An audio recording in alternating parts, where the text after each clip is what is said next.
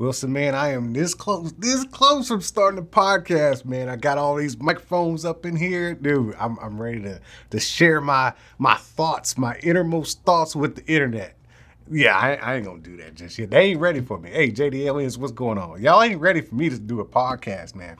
Got a lot of stuff brewing up in here. I'm not sure if I'm ready to let y'all in. As a matter of fact, I'm not sure if y'all are ready to be let in here, man. It's dark in there, bro. Oh, man. Anyways, man, I just unboxed this new microphone. This is the AU-HD300T from Maono. Maono is Maono is an absolute beast when it comes to microphones that do not cost a lot of money. And I've never had anything less than quality come out of a Maono box. They always do me right, man. The sound quality of their mics is superb and the budget is always right.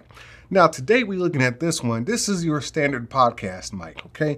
But there's something special about this one. This one has a dual interface. Check that out right there. You got your XLR output plus a USB-C, and they also give you a 3.5 millimeter monitoring port right there. That's what makes this one special. I have not seen too many mics that have a USB input, so you can use this as a USB mic, which I'm gonna demonstrate in a moment.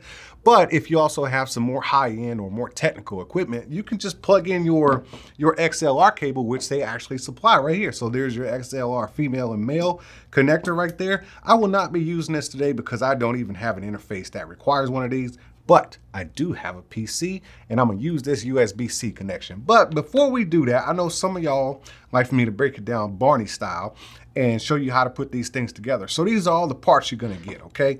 You got your USB cable, USB-C, you got your XLR, you got your microphone stand, which is a metal stand. This is like some kind of maybe a composite aluminum or something like that. It's got a nice little weight to it.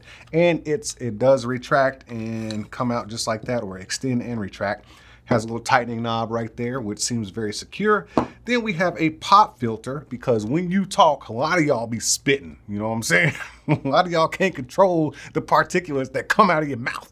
So you gotta put this over the microphone, that way all the plosives don't, rattle the diaphragm on the microphone and stuff and just get the mic all disgusting. So you need a pop filter.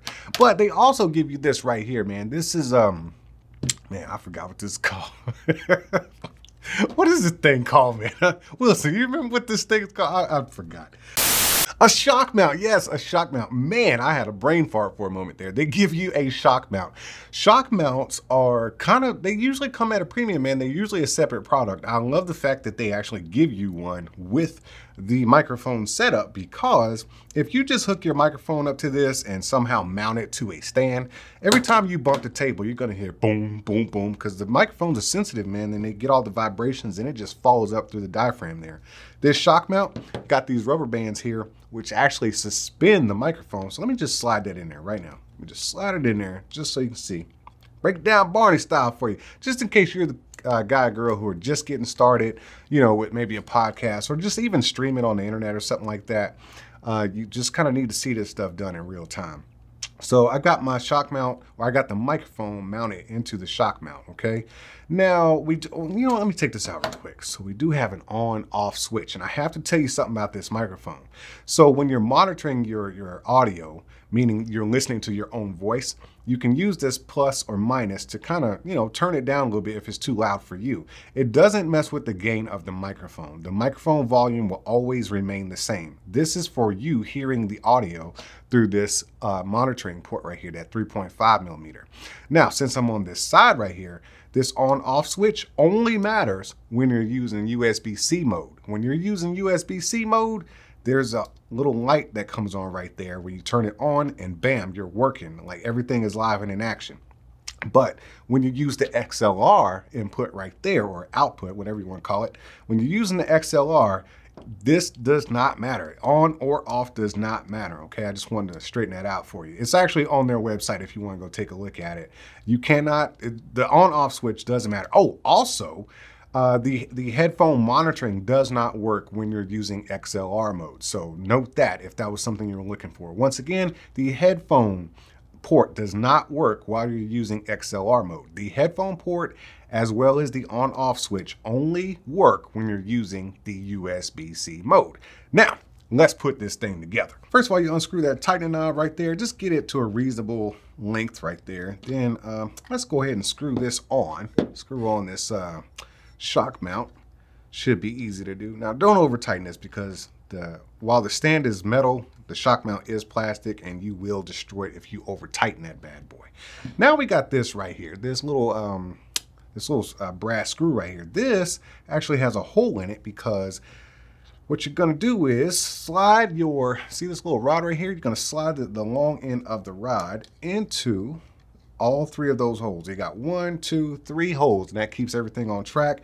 And then just tighten it just a little bit, not too much, because we still have to manipulate it once we get the mic set up in there. Now it's time to put on the pop filter. So the pop filter has this threaded hole right here, and you want the pop filter to hang down towards the microphone. So let's go ahead and put that on there, and we will thread it in just like such. Now it's not going to reach all the way to the end of the thread because, as you can see, the thread or the threaded end has a nut on the end of it. So that's how you do your final adjustment. So right now it's kind of loose, and we will go ahead and slide in that microphone one more time through those rubber bands. And these rubber bands are replaceable. I don't know if Maono sells anymore, but you can probably get these anywhere, a dime a dozen. I don't even know why you would be breaking them. I mean, it ain't like you gotta shove it in that hard. That's what she said. Y'all stop that mess, man. All right, you see right there, I got the pop filter. It's kind of loose, and I want to bring this out a little bit more. So let's loosen up this brass knob right there, bring it out just a little bit. Let's bring it out to about right there. Then we will tighten it out. Now we got plenty of space between the actual end of the microphone and the pop filter. And now I will tighten everything up. Let's get one more rotation. Oh man, it's hard doing this on camera. Hold on. See, I'm trying to do this for y'all and break it down Barney style, but y'all don't understand my struggles here. So let's tighten this nut up. That way it will be secure and won't be spinning around as I'm talking to y'all when I do my podcast. Okay, now, don't that look professional? That looks good, man. Let's get this thing plugged up. I'm only going to use the USB-C method on my PC, and we're going to see how this thing actually sounds. So let's go. All right, man, let's do this. Is this thing on? Okay, I can hear myself in the headphone. Oh, yeah. You got to have some type of recording interface, right? So I've got this plugged in via USB on my PC here, but you do have to have like a recording app or a program. So all I'm going to do is I'm going to pull up, this is the default voice recorder that comes with Windows 10. You can go in the Windows Store, download voice recorder. That's what it says here, voice recorder. And I am going to record the audio. Let me see, make sure. Tap, tap. Yeah, it looks like it's recording. All right. Oh man, I feel real professional right now. Yeah, man. Hey, this sounds pretty good, man. Let me hit this gain real quick. Hold up. All right, so yeah, this is toggling the volume on my PC, and my headphones are being turned up. So it has nothing to do with the audio as far as what you're being fed into the mic. You're gonna have to go into your PC mic settings to adjust that. Or if you're running a program, like if you're doing a stream or something like that, whatever stream you can control your mic gain through that. But hey, man. So far, what I'm hearing through these headphones right now, this is a damn good mic. And it looks good and feels like quality, man. This is what's up with Maono. Hey, man, I am no expert in this kind of stuff, but what I can tell you is that Maono makes some damn good audio products.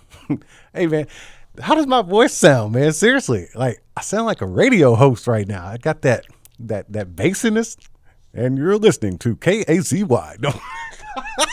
All right, man, y'all get out of here. I'll see y'all when I see you. Whoa, whoa, whoa. Let me get this straight. You sat through this whole video, the whole thing, and never once decided to hit the subscribe button or the like button? Man, it'd be the ones closest to you. I'll see how you are. Are you not entertained? Are you not entertained? Is this not why you are here?